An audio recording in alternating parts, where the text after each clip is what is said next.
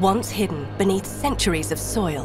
Why would Vikings go through the trouble to load up an entire ship to never be used again?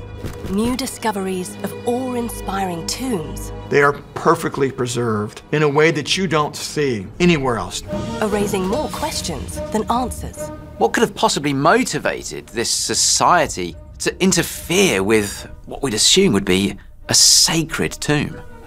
Now, new technologies and the constant reshaping of our natural landscape are changing our understanding of how the great civilizations of our past honored their dead.